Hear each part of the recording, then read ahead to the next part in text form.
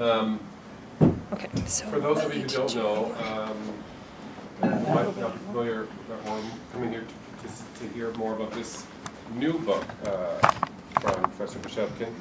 Professor Bashevkin's written a whole whack of books. I'm a scholar of Canadian politics, and I have to say, what's been really significant for folks in our subfield of political science has been that we benefited from trailblazers like Sylvia. Sylvia, I'm sorry to make you a jump spot. I think for lots of folks who have been interested in themes or issues or areas that have been kind of marginal to the discipline, I think we're having a moment now with Indigenous studies becoming more central to the study of Canada.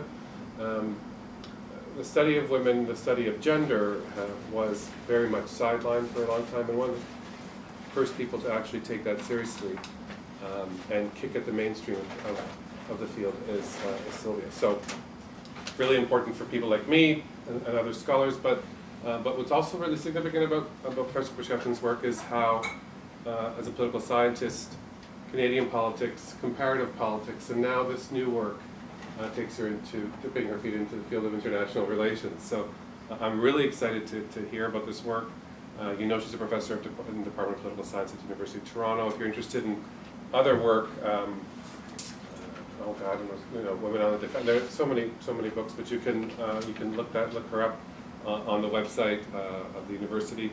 The new book just released in September, I believe. Yes, this month, yeah. I've got flyers with a discount. There you go.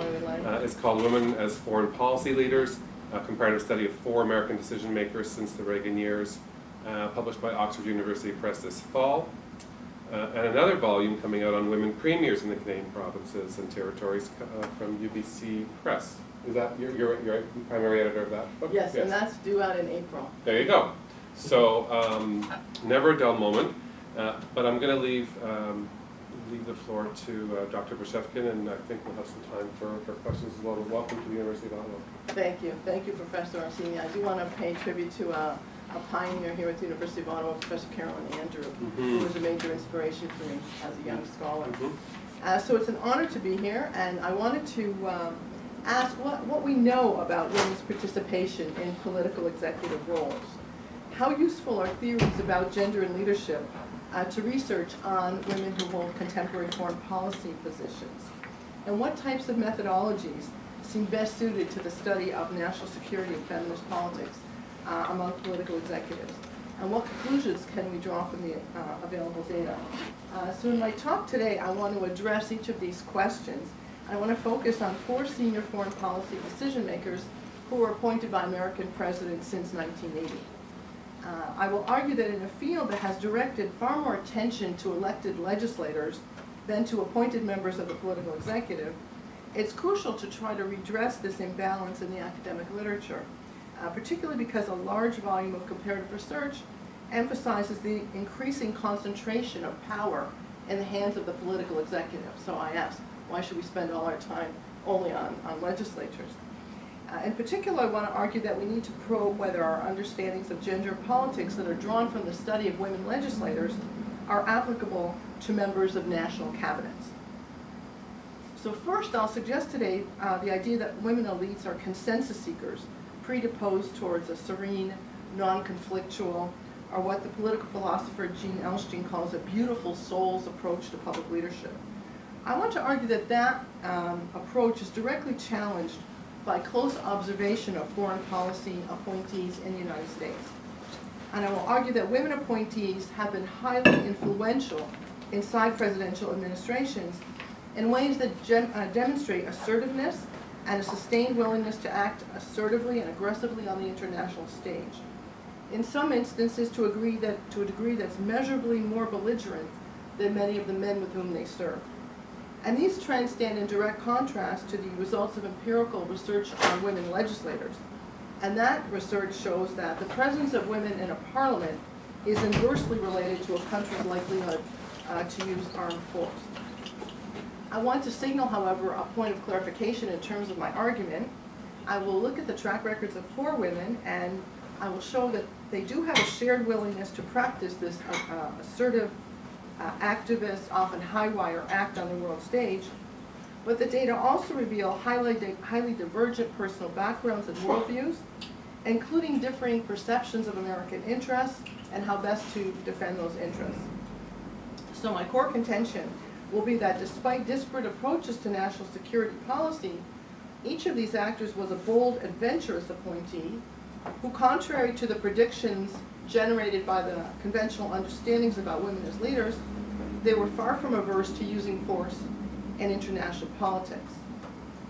Second, given that we're here in Ottawa, where our country's foreign affairs is decided, in order to address the comparative dimension to the story, I want to argue that women appointees, like their male counterparts, tended to vary by party in their approach to American relations with U.S. allies.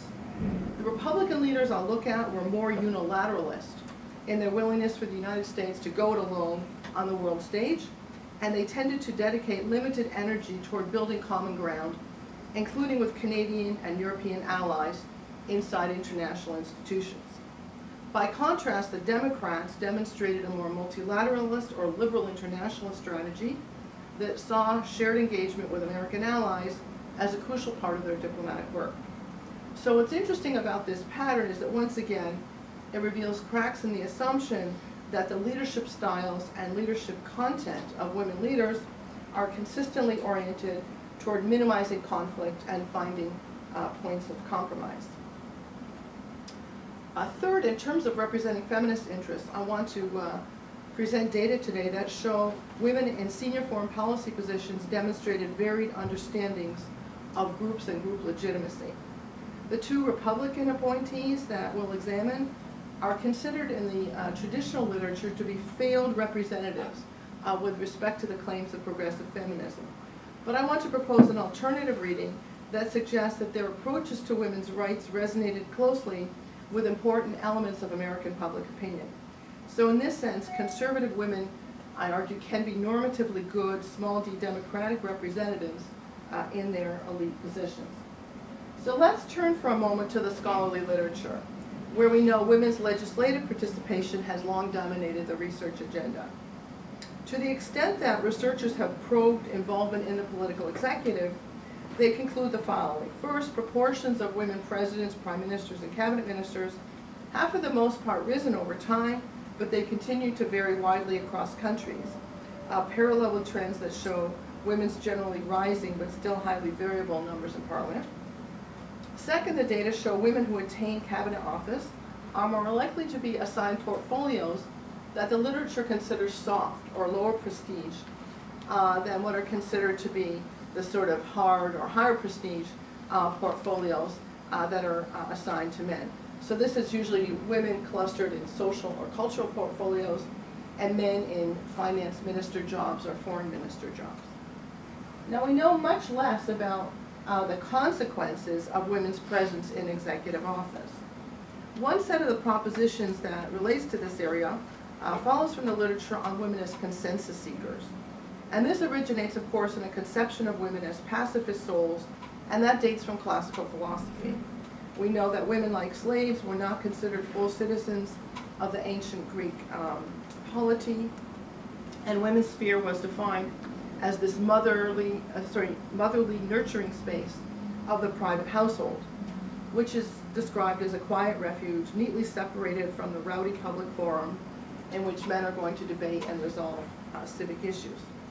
So the public-private split, we know, helped to create this binary divide in political theory, as well as in civic practice, and that imputed specific qualities to each side of this binary division. Not surprisingly, classical philosophers elevated the importance of the public domain, because that's where we saw strong, articulate men advancing their positions on matters of general consequence, and in some cases they're exchanging physical blows in order to defend their perspectives. Women's role, of course, is considered weaker. In most respects, it's considered inferior to that of men, but its grounding in self-sacrifice and care for other people yields some compensation, which is namely a persistent association of the private sphere with serenity and caring and moral virtue. So this idea that women were innately peaceful beings proves extremely durable over the centuries. If we look in the late medieval period, we see the work of Christine de Pizan, who's among the most prolific European writers of that era, who remarks on what she calls, and I quote, "the pacifying potential of the good princess, given that women who are physically weak and timid are therefore more inclined to make peace and avert wars," end of quote. If we look at Jean Elstein, a post-war American political philosopher, we see the argument that, well, Western thinkers dating from the 18th century built on these classical and early modern precedents by assigning to women a collective image that Elstein calls that of the beautiful soul, and framing women as apolitical creatures defined by little more than a pure and innocent maternal identity means that political theorists could conceive in effect of a partial citizen, best typified by the Madonna of Renaissance portraits. She's calm, modest, life-giving. And by comparison, men are presented as society's bellicose combatants, what Elstein calls the just warriors, who would typically end life rather than offer life. And Elstein argues that this cultural legacy continues to shape our understandings of peace and conflict long after the passing of classical Greece.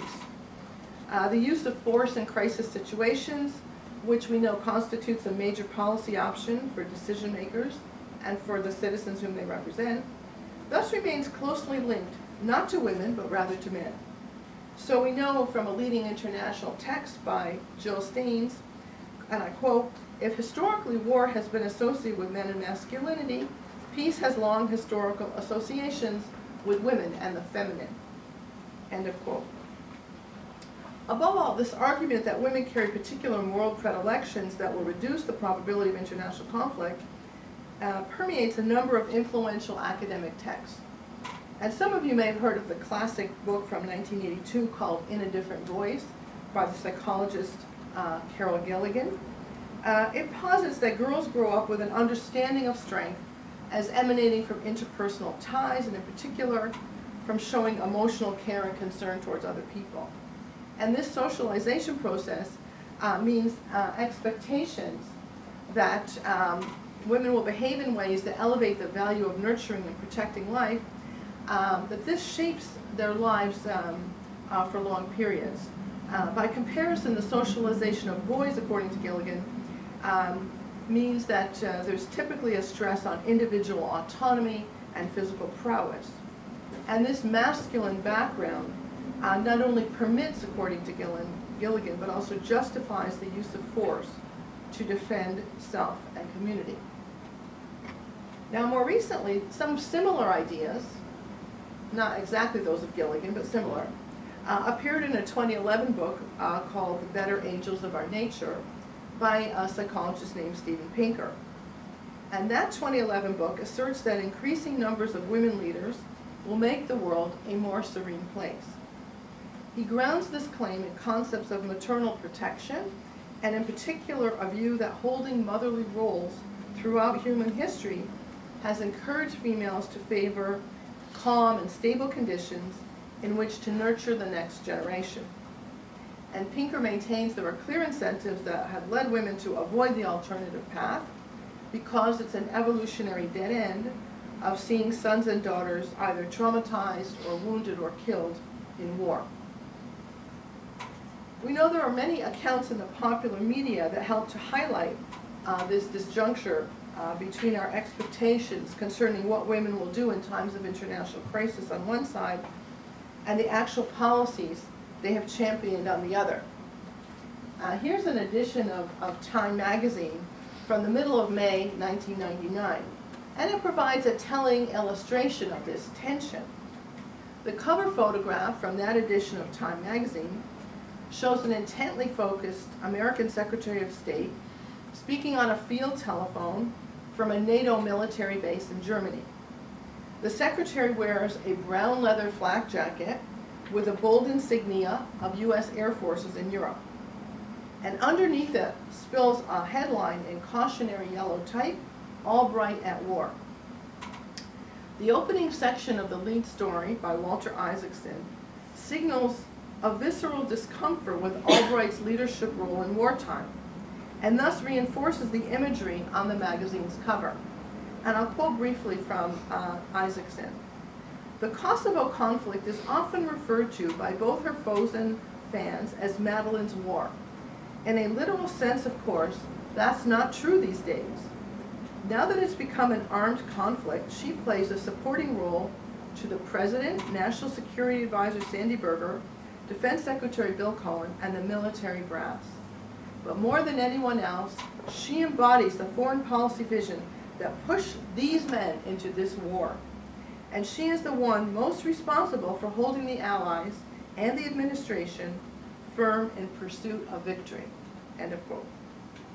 For readers of Time magazine, the alluring hook in this narrative was strikingly obvious. How could one woman cause so many powerful men to go to war in an obscure corner of Central Europe? And for us as scholars, the deeper puzzles are even more fascinating. What explains the profound unease that Albright's role created, which permeates this account? How did her forceful pursuit of NATO intervention in the Balkans, on 2 occasions during the Clinton years, compare with the actions of other women decision makers? And those questions permit us to move beyond the details of any one crisis in order to consider a group of women and a group of decisions. So fortunately for me as a researcher, the arrival of multiple firsts for women in top diplomatic positions over the past 35 years has provided an unusually promising research opportunity.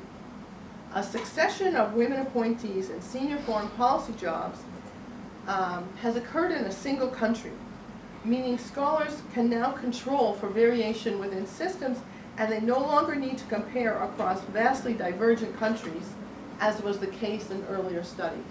For example, earlier studies of Indira Gandhi and Golda Meir and Margaret Thatcher, very different leaders in different systems. Moreover, these career trajectories unfolded during an era when the U.S. held superpower dominance, when the scope of international action available to American leaders was wide, and in particular when the choice to invoke military force, whether multilaterally or unilaterally, constituted a key foreign policy option.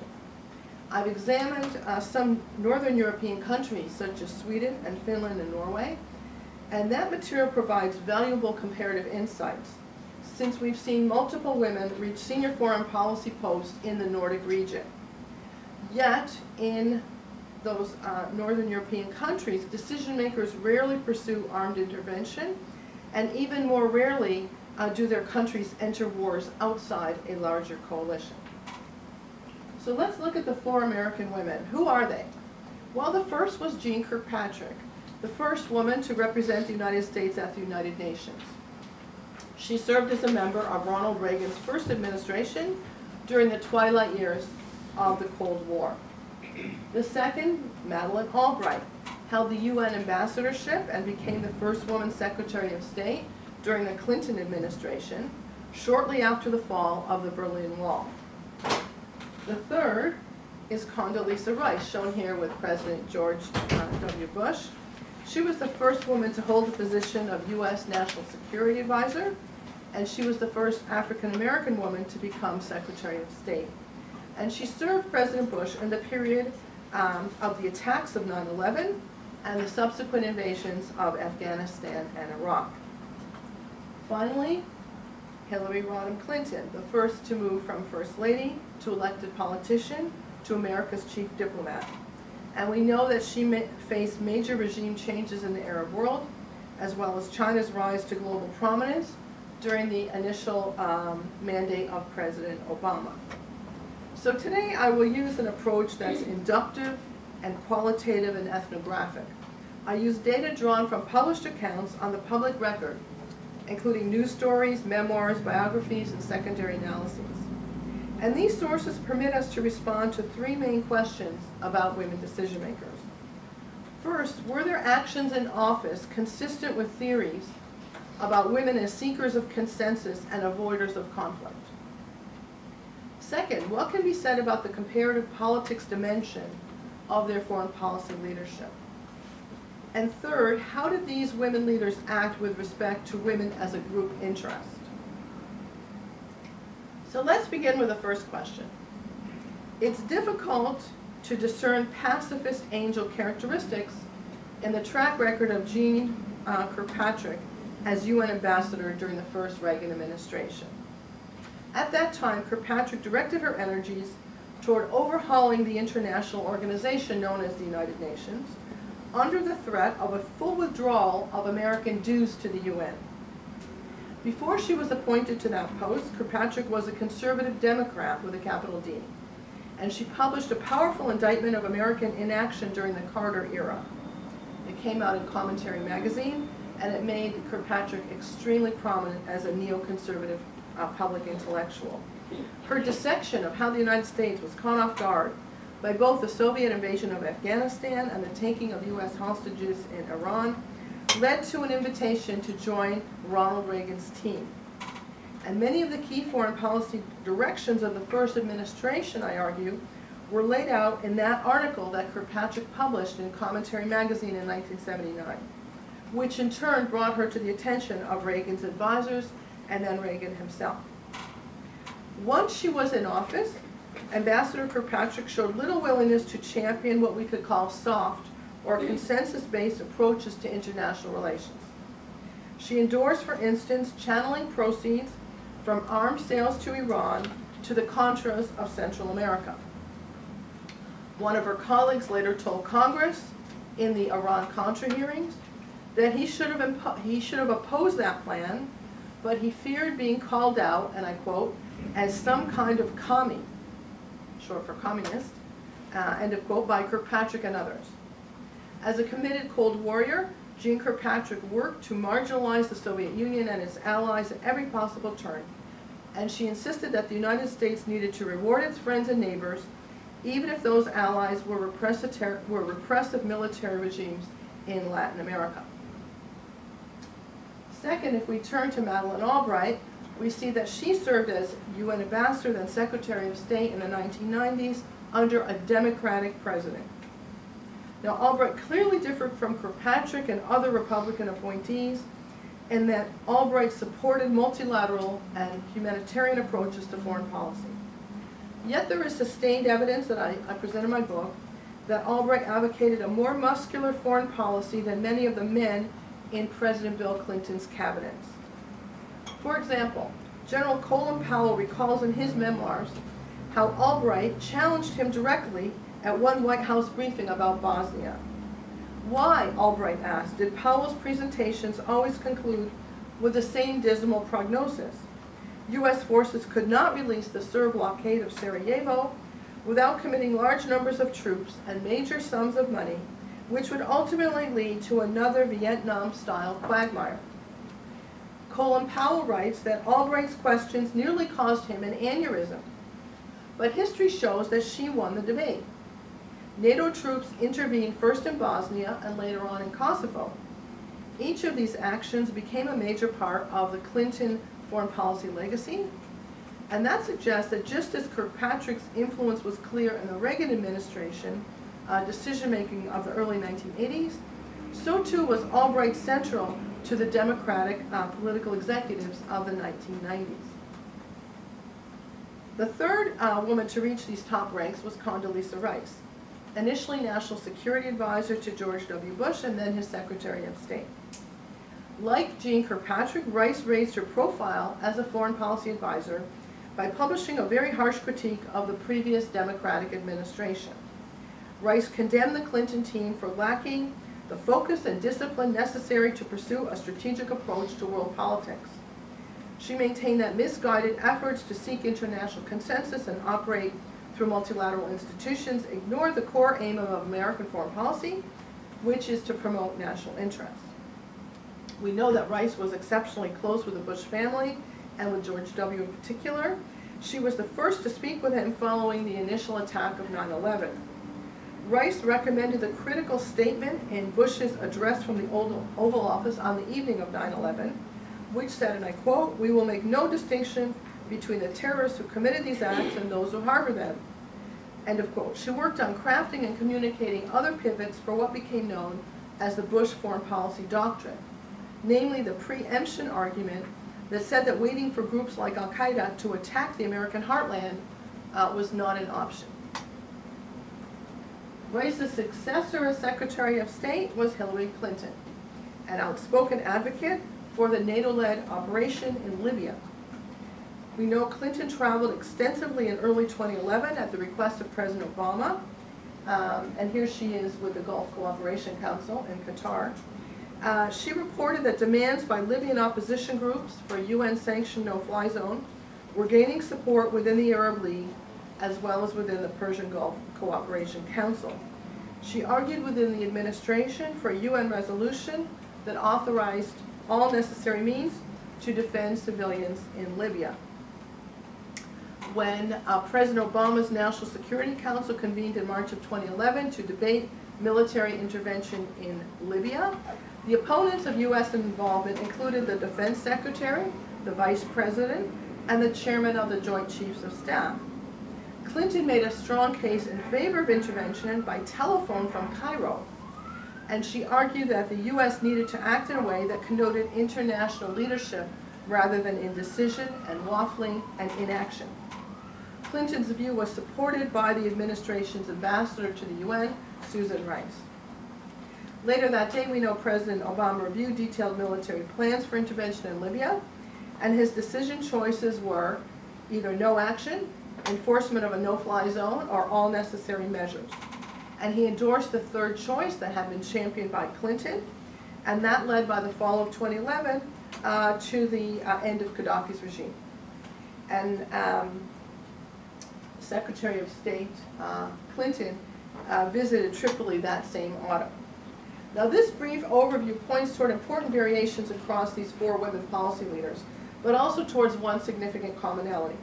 In terms of differences, the Republican appointees, Kirkpatrick and Rice, tended towards a unilateralist view that the United States could take action successfully on its own without constraints imposed by working in a coalition or with multilateral institutions. By contrast, the Democratic appointees, Albright and Clinton, were more multilateralist in that they pressed for NATO to take on 3 path-breaking military actions that occurred in Bosnia, Kosovo, and Libya. My key point, however, is a bipartisan one. Women who have ascended to foreign policy leadership in the U.S. stand out as bold and transformative decision makers whose contributions have molded international politics in measurable ways. Each interpreted national security in an assertive, muscular way that would be inconsistent with views of women leaders as consensus seekers who avoid the use of force. And these same results stand in direct contrast to comparative findings about women legislators. Now, what can we say about the specifically comparative and partisan dimensions of these women's contributions? Let's begin with a track record of Kirkpatrick, who made it abundantly clear when she was U.S. ambassador to the UN that the actions of European governments were often misguided in the extreme. In the first months of her term, Kirkpatrick analyzed voting patterns in the General Assembly, and she found that coalitions of Arab, African, Soviet-aligned, and ostensibly non-aligned countries formed blocs whose members were unwilling to criticize each other. And she maintained that America's allies failed to rebut charges of neocolonialism, and she described the UN delegates from Europe as accepting, and I quote, of their prescribed role, grown accustomed to being it in a global game of dunk the clown, and have opted to understand the point of view of their third world accusers, end of quote. This tendency towards dismissive views of American allies can be discerned as well in the track record of Condoleezza Rice as National Security Advisor in the first Bush administration. She's here with the Israeli Foreign Minister, Tzipi Livni. When the United States sought UN Security Council support for a resolution to authorize war against Iraq in 2003, we know that Britain, Spain, and Bulgaria were on side with the U.S., but France, Germany, and Russia were opposed. And the French foreign minister was particularly outspoken in his criticisms. European public opinion was generally opposed as well. And Rice suggested to Bush that after the war was over, the U.S. should, and I quote, punish France, ignore Germany, and forgive Russia, end of quote. And it's worth recalling that France and Germany were ostensibly close American allies in 2003. Now, these approaches by Republican decision makers stand in sharp contrast to those of Albright and Clinton, who were Democratic appointees. Here we see Albright descending in a Stetson hat reminiscent of her adolescence in Denver, Colorado. We know that Albright devoted enormous attention to trying to reconcile divergent European positions in advance of the NATO interventions in the former Yugoslavia. We know that Clinton did the same with respect to NATO action in Libya. And each of these, here we see Clinton with Obama's team watching the raid on Osama bin Laden's compound. Each Democratic leader writes in her memoirs about the need to repair frayed relations with American allies in the wake of Republican administrations that were simply less interested in multilateral cooperation. Hillary Clinton notes in her autobiography that these divergent histories held measurable consequences. She points out that between 2000 and 2008, positive views of the United States had plummeted. This is while George W. Bush is president. Plummeted positive views of the U.S. from 83 to 53% in Britain, from 78 to 31% in Germany. So in short, these women foreign policy leaders have resembled men in the same positions. That is, they have tended to vary by party in their approach to relations with American allies. Republicans have tended toward unilateralism and Democrats towards multilateralism. But in no case have these women elites been pacifist angels who sought compromise at any cost or who rejected outright the use of force. So let's turn our attention now to gender representation questions. What were the practices of these national security leaders? And here we find that consistent with research on U.S. state legislators and members of Congress, these foreign policy leaders differed along party lines. The Democratic appointees were more engaged in substantive pro-equality activities than their Republican counterparts. So, for example, here we see Albright at the UN. During the 1990s, Albright created networks of women UN ambassadors and networks of women foreign ministers. She used these vehicles to develop strategies to try to curtail the use of rape as a weapon of war in the former Yugoslavia. Some of you may know that Albright championed the appointment of the first woman chief prosecutor for the International Criminal Tribunal for the former Yugoslavia, Canadian Justice Louise Arbour. Albright also used her leadership positions to support international prosecution of individuals who committed and directed war crimes against women in Central Europe.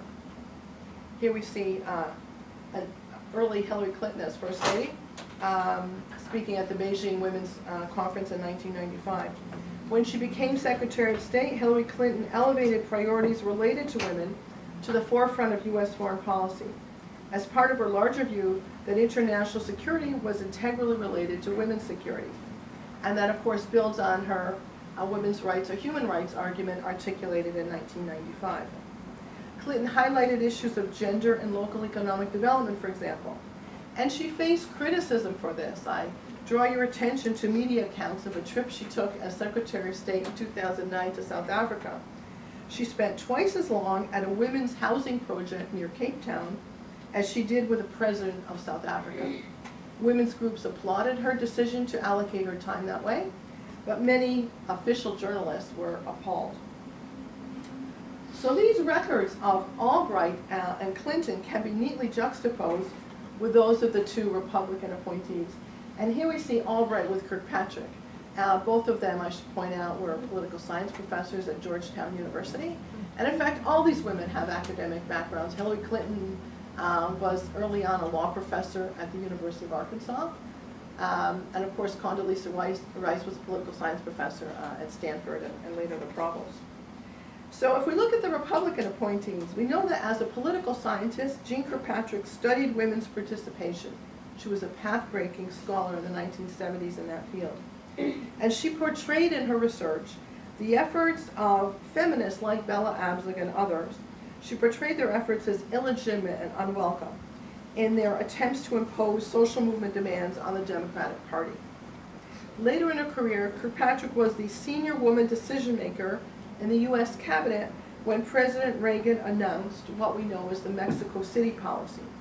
And that, of course, denies American aid to countries and non-governmental organizations that perform or promote abortion services under any circumstances anywhere in the world.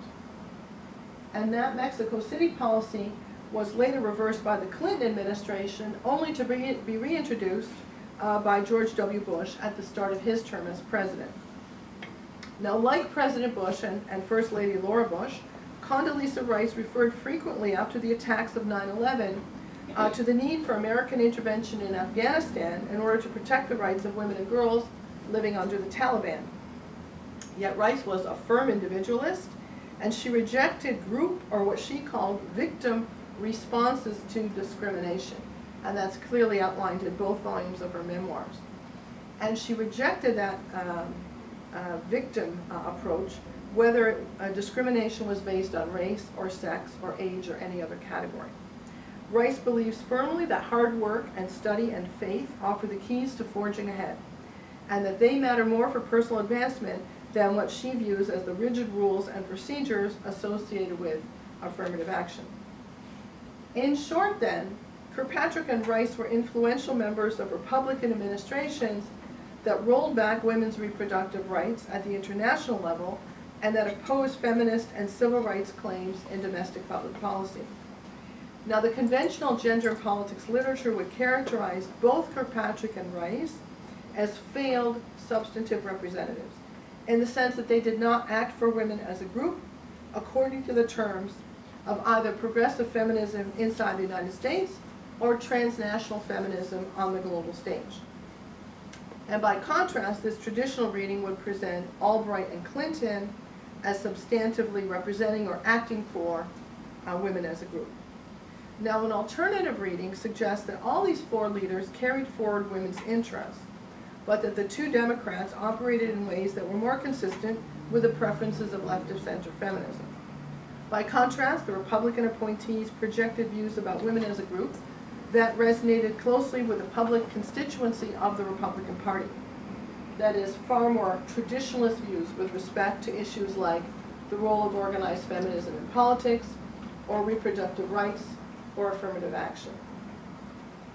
Now, if we strip ourselves of this prevailing construct that views individuals who prove unable or unwilling to promote progressive feminist positions as weak substantive representatives, then we create the possibility for a revised approach that opens up a more inclusive understanding of the dynamics of political responsiveness. That is, we might admit the possibility that conservative elites who hold moderately feminist or even anti-feminist views may be acting for different but equally legitimate interests as their left counterparts. So I will end here, and I look forward to your questions and your comments. Thank you. So we have some time for questions. Who would like to start us off? Yes, please. Thank you for your talk. Actually, I'm a little bit confused. Okay. In the sense that those women leaders in U.S. At one time they are focusing on female rights, on reproduction rights, and at the same time, when you see the story of the U.S. during those female leaders, they have caused many problems to females. You took a long time in their foreign policy in Europe, in Middle East. I don't know if you missed, I didn't read your book yet. If you missed what happened, for example, in certain part in Africa, for example. I can give you the example during those last females, except the first one, they have caused many problems in Africa, especially for women. I can give you the example, the Rwanda genocide. So the secretary, the leader in the U.S. in this foreign policy was a female when she let 100 days for men in Rwanda to genocide, to kill people, and most victims were female and children. And then the same time, when you see Madeleine Albright, she was the one actually gave access to Rwanda government to enter the Democratic Republic of Congo. And as you know, in the Democratic Republic of Congo, 42 women are raped every hour till now. And this is the report from Chicago University. You can check it. 43 women are raped every 1 hour. So, and when you go to Sudan, it's the same. So those three conflicts in Rwanda, in Sudan, in Congo, they happened because those females agreed, gave the go. So I don't know, what do you think about those kind of foreign policy? Because even though there are leaders, I think the US foreign policy is driven by the intelligence. My proposition, for example, is that why not to have a leader female, for example, in the US, and to have a leader female in the US intelligence? Because their foreign policy are always driven by the intelligence. What to do? Can I ask Professor Bashevkin to address you? Sure, thank you. So my book and my talk are really not targeted at a defense of U.S. foreign policy. I'm asking questions about the characteristics of women leaders with reference to comparative politics and international relations literature about women leaders. I think in my book I certainly give attention to the background to the Clinton administration decisions on Rwanda. If you look at Clinton's memoirs, if you look at Albright's memoirs, they talk about the failure to intervene in Rwanda as the most regrettable, abysmal failure of that entire 8-year time in power, right? So it's possible to read their memoirs and get some sense of how they failed, right? And a great deal of the background that Clinton and Albright and others give to that failure in Rwanda in particular is related to what happened not that far away from an American perspective in the same period, which was in Somalia, right? So we know that in Somalia there were decisions made or stumbles made, and the lack of intelligence and the lack of coordination, all the rest. But anyone who saw that film, Black Hawk Down, has an idea about what was seen as a major crisis of leadership, and in particular an impression, if you read the accounts of early Clinton administration foreign policy, when I should point out that Albright was UN ambassador, Warren Christopher was the Secretary of State at that time. And so critics, including many who are sympathetic to sort of democratic party multilateralism on the world stage, argue that the early Clinton administration, the first administration after he's sworn in 1993, is extremely inchoate, waffling, and indecisive, and ends up just really depleting American prestige and standing around the world, and not understanding anything about the dynamics of intervention, and that Somalia was a crucial failure that involved, according to critics, too much intervention. Rwanda was a crucial failure that involved insufficient attention and intervention. And so, just to go back to my larger point here, I'm looking at the question in terms of Albright is, for people who argue that the Clinton administration eventually got back on the tracks, one can argue that most analysts argue that the Clinton administration got back on the tracks with respect to the Balkans, with respect to Central Europe. And although Albright is not widely credited, one part of my book looks closely at how much these women decision makers are credited for the major foreign policy decisions of their respective presidents, right? And as in early diplomatic history, if you look at histories dating back to the early modern era, women diplomats are generally ignored or under-reported, under-acknowledged, right? Jeane Kirkpatrick is actually not even mentioned in some of the memoirs of some of Reagan's cabinet members, including some people who were supposedly her closest allies in cabinet. So Kirkpatrick is often ignored. Albright is often criticized, and not necessarily in all the accounts given credit for the fact that she was the in-house expert on the Balkans. And I'm not here again to talk about the brilliance or lack of brilliance of Clinton-era foreign policy, but the fact that they actually did make some decisions on Bosnia and Kosovo, most analysts attribute to the fact that that was the region of the world from which Albright grew. She, after all, was born in Prague. Her father had been the Czech press attaché in Yugoslavia at the time she was born. She was a refugee twice by the time she was 11 because of Nazi invasion of Central Europe and then the communist takeover of the post-war Czech government. So the point is, she knew a great deal about Central Europe, and indeed her father, with whom she was very close, her main mentor, wrote a book about Tito's Yugoslavia, where he lamented the fact that after the death of Tito, that tremendous ethnic tension was likely to result, and he questioned whether Yugoslavia would hold together, or how well it would hold together after the death of Tito.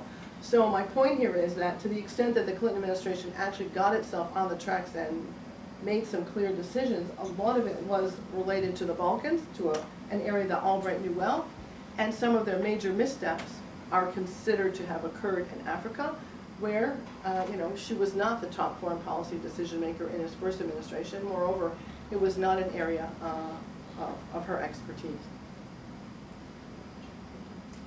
Questions? Yes. Thank you. This is incredibly interesting. I'm wondering what your thoughts are in terms of how these four women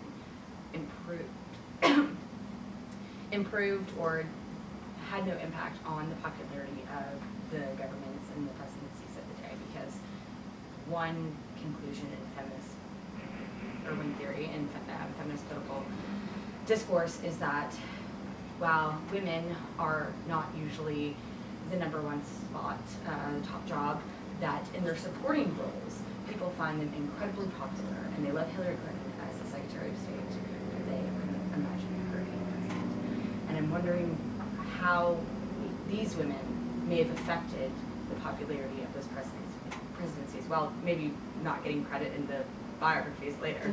Mm-hmm. Just your thoughts on that would be. Sure. So many of the data about these women suggest that unlike some of our conceptions about women as less than assertive leaders or less than articulate speakers, these women were very bold public speakers.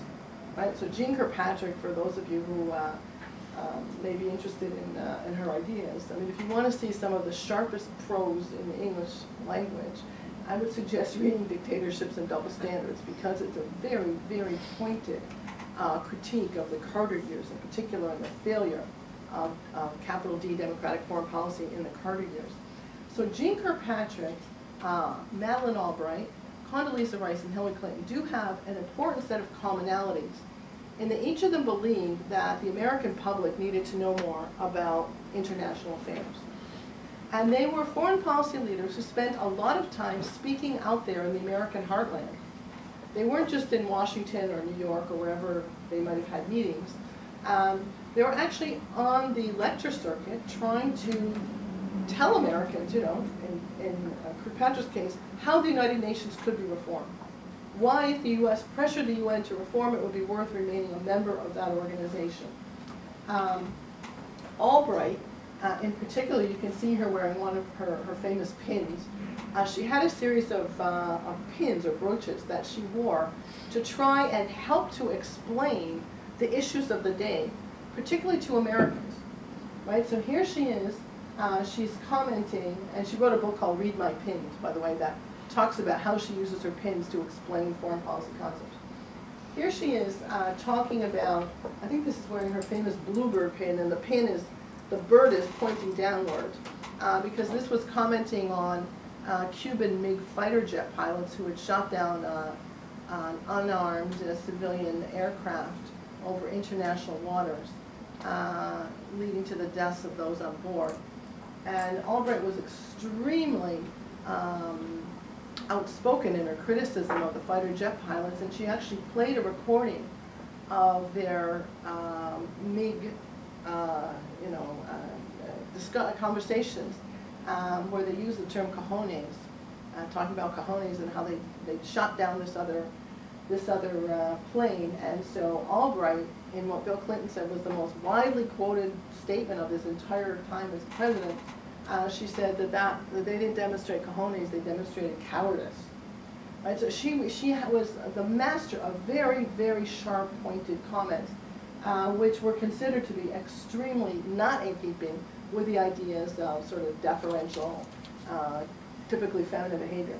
Condoleezza Rice certainly was a very direct and outspoken advocate for Bush-era foreign policies. And I argue in the book that in each of these cases, these women had a long history of being outspoken and in sort of taking tough positions and insisting they were going to defend them and not being terribly compromising.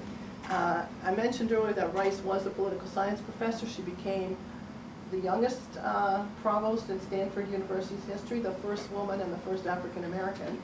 And while she was in that job, she actually cut a series of positions, including the affirmative action officer who had helped in her appointment as a political science professor. And when students protested, she said something along the lines, you know, they camped out. She said, well, hell can freeze over before I'm going to change my mind. And she was very, very definitive in her commitment to strong positions and to communicating clearly. She wasn't someone who waffled. And in the case of Hillary Clinton, we know that while her speech from 1995 about women's rights as human rights might seem kind of trite in the context of 2018, it was a very controversial speech to be made at a UN Women's Conference by a First Lady who's representing a major global superpower at that time. So certainly Clinton's advocacy as Secretary of State for women and girls, for girls' education, for microcredit in the global south and so on, I would say that these women were extremely high profile.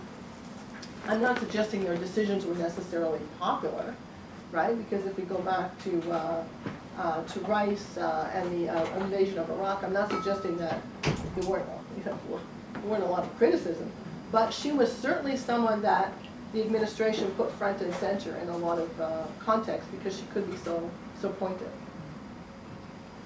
Yes. Thank you. There's a distinction that was made in the presentation, particularly closer to the end, where it was mentioned that there's an active question as to whether or not people like Condoleezza Rice or Kirkpatrick can be seen as quote-unquote failures for representatives of feminist movements, whereas people like Clinton or Albright are more representative of progressive feminist movements. And one particular case that's cited is the fact that I believe it was Miss Kirkpatrick who stated that they should reward even anti-democratic military regimes who are fighting the Soviets, such as Pinochet's regime in Chile. Is there not a little bit of dissonance here in the fact that, particularly in the case of Miss Clinton, she was advocating that there was a increasing consensus within the Gulf region, which have very repressive policies in of themselves, that even if it's consensus based upon more repressive regimes, especially with regards to women's rights, is this not in of itself an example of double standards or perhaps hypocrisy between the two, whereas yes, they're building consensus, but they're building consensus on grounds that are very repressive to women's rights? Well, I want to be clear here as I respond to the first question. I'm not here to defend these particular policies, but to analyze these women's track records, right? And when you raise the Gulf Cooperation Council, it's worth, I always point out to my students, have a look at this photograph, the images here, Clinton in this room, and then let's have a look at this room, right? So the White House Situation Room has men who are dressed differently than those in the Gulf Cooperation Council. But Clinton is the only decision maker in both of those rooms, right? So we have to be careful about this notion that, you know, it's you know, there's somehow an easier role for her to have influence in the White House Situation Room than in the Gulf Cooperation Council. In other words, these women are facing challenges as often the only woman in the room, whether they're in Qatar or they're in the basement of the White House, right? This question about what is a feminist representative, we know there are many, many feminisms. And we know today, for example, if we watch the Senate Judiciary Committee and the demonstrations outside it, we know that there are large numbers of women who voted for President Trump, who are supporting the nomination of Judge Kavanaugh, right? If we look at the data on for example, the election of Ronald Reagan, we know that there was the beginning of a gender gap in U.S. Public opinion, but that large numbers of women voted for Reagan, right? And we know that something like 41% of American women voted for Trump, and it was something like 54% of white women, right? 52? 52%, okay. So it's more than a majority. So my point is here, there are many differing interpretations of women's rights. There are many different interpretations of feminism. There are many different interpretations of American interests. But I should point out that an organization known as the Fund for the Feminist Majority, that was run by Eleanor Smeal, a former president of the National Organization for Women, was one of the organizations that was prepared to come out in favor of some of the Bush administration plans in Afghanistan and Iraq. So in other words, I'm trying in this book to get away from the idea that there are, single avenues by which decision makers can represent, and particularly at the political executive level in the U.S., where these cabinet members are not elected. They're drawn from a huge pool of U.S. citizens living anywhere in the world. Many of them are representing constituencies that are helpful. After all, it was helpful for President Bush to have an African-American young woman standing next to him, given that the rest of his cabinet was mostly older white guys, right? It was helpful for President Reagan. He was facing a lot of criticism. Jean Kirkpatrick was the only woman in his cabinet, but she had, what do they say? She was pulling above her weight. I mean, she had an enormous profile, often eclipsing that of men whose formal positions were more powerful than hers. So the point is here, there's lots of interpretations, and I agree with you that there's lots of points of contention. And U.S. feminism itself is far from homogeneous. I think Professor Shaw, thank you for this. What I really enjoyed about it is, as an international relations scholar, the state has traditionally been seen as this kind of unitary actor, and the move often, not exclusively by kind of feminist scholarship, is to move away from the state, and therefore draw attention to dynamics of power, not focus on the kitchens of power. And so what I really liked about your book is you kind of stayed within the kind of conventional structures of power, and then outlined specific kind of gender kinds of analysis that we can do in that space. I guess I have a question more about the kind of circumstances that the different leaders faced. So, to what extent can you explain what they did in terms of the kinds of situations they faced, right? To me, it's not surprising that they were bellicose, they were secretaries of state faced with, in a system where the use of force was legitimated, so that choice isn't different. What's interesting is the choices they made, but how much of that is explained by the fact that, Jean Kirkpatrick was in the Cold War, Condoleezza Rice was in a post 9/11 context, Madeleine Albright was faced with the kind of, fall of the Soviet Union, in which, the baffling of the Clinton regime can in part be explained by, the nature of conflict was changing to some extent, and then Clinton equally faced with, a different set of circumstances in Libya. So that's my first question. Like, do you have information on what the others said they might have done in those circumstances and might have done differently? The other is, how do you explain Clinton and the U.S. program on drones rights? Because that to me suggests a more unilateral kind of approach to force that doesn't fit with the findings, the multilateral findings. Thank you.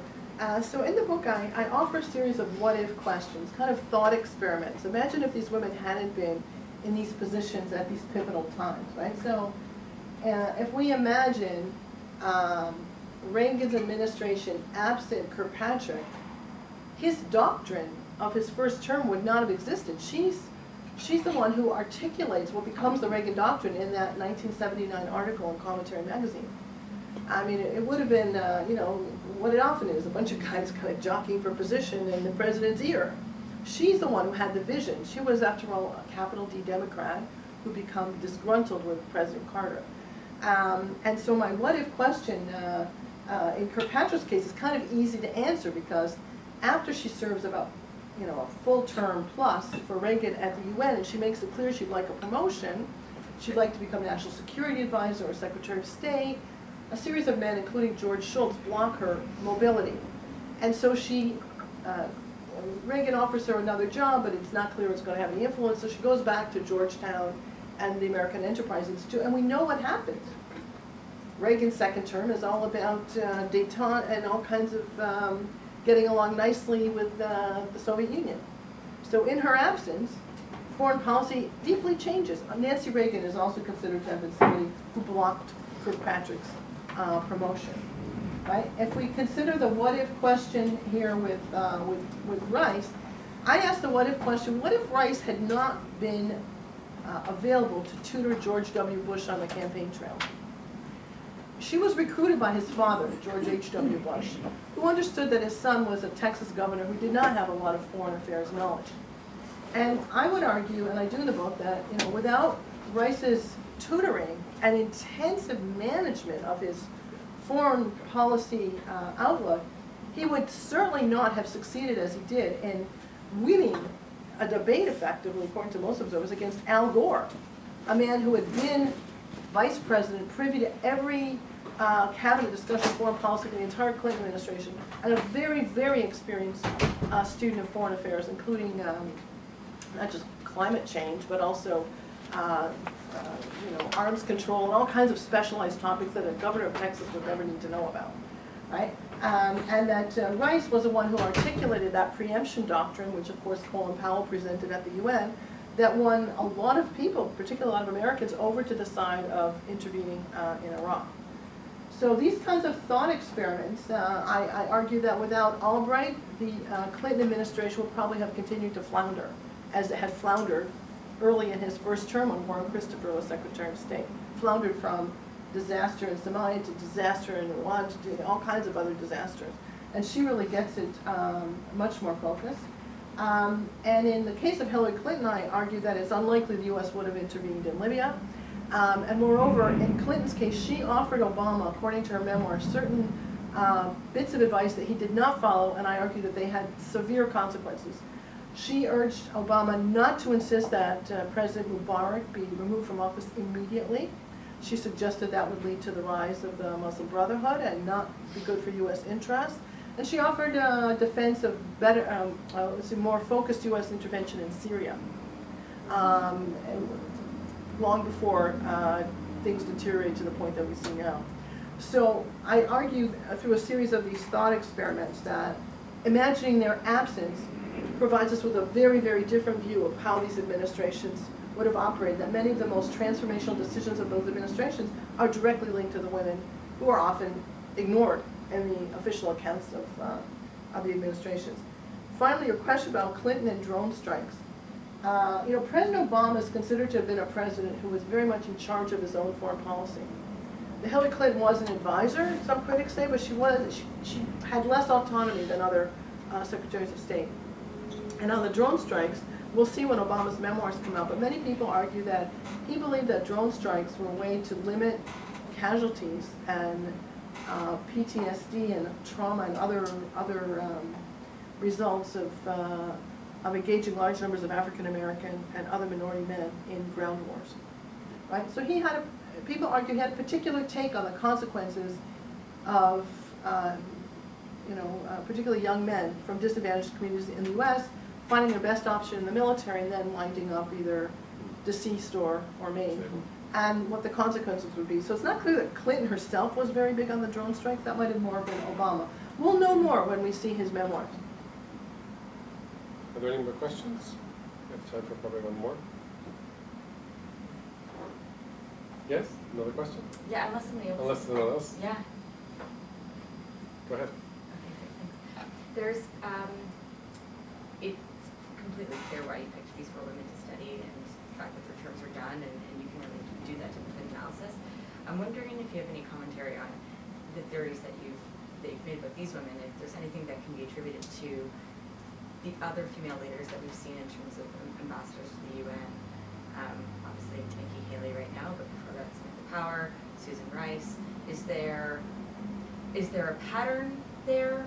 Or would you say that you would draw the line between the conclusions that you've made with these women and that there is a different type of leadership that you see being represented there? And maybe you didn't have a chance to study them obviously as intensely as these men, but. Thank you. I mean, I speculate on this question in the book. Okay. Right? And I suggest that maybe sometimes the pioneers are different from those who come later. Right? I don't know what we're going to conclude about Nikki Haley's influence on Trump-era foreign policy. Right? It's very difficult to know because the drivers of policymaking in the Trump White House are very different from what's traditionally been the case. You know, say what you want about you know, Reagan or Clinton or Bush or Obama. They appeared to be more orderly organizations, although Clinton's administration was considered to be a bit scattered. Right? He wrote speeches at the last minute, and a lot of stuff was a bit last minute. But certainly the chaos quotient would probably be highest in the current Trump White House. And so it's, you know, that's something that historians and political scientists will need to bear in mind when they start looking at whose fingerprints were on what. Maybe Nikki Haley's played an important role in stopping certain things. We don't know, right? Because so much of what we hear is now anonymous. Samantha Power and Susan Rice are important because, to go back to this case in the Obama years, it was Power and Rice who sided with Clinton on the Libya intervention that gave Clinton support that these other women did not have access to. There were no other women in the foreign policy inner circle for Kirkpatrick or Albright or Rice. So certainly Power and Rice, Power and Susan Rice, were supporting Hillary Clinton on this Libya invasion. But of course, I point out in the book, there's a lot of debate about the wisdom of that intervention. After all, you know, critics point to the fact that the newly installed government in Libya legalized polygamy as one of its first acts after the removal of Gaddafi. So, what does that say about where women's rights were in post-Gaddafi Libya? How about the questions of the consequences of social chaos and the rise of, shall we say, territorial militias, and the breakdown of a central state? What does that say about the lives of women in Libya since 2011? And so there's certainly a lot of debate about the extent to which there was follow-through by the U.S. and its allies after the fall of Gaddafi. So I think it's too early to know much about these three, but there's certainly, you know, to go back to the first question, there's certainly a lot of evidence that we need to look at whether the rhetoric about supporting the lives of women and girls in the rest of the world, whether that actually plays out in reality in any of these interventions, whether it's in Central Europe or Libya or Afghanistan or Iraq. And also in terms of Jeane Kirkpatrick, it's clear that she wasn't necessarily on board with that Mexico City policy. She seemed in her own politics to be pro-equal rights amendment. Reagan was against. She was not in favor of a constitutional ban on abortion. And so, you know, why didn't she do something?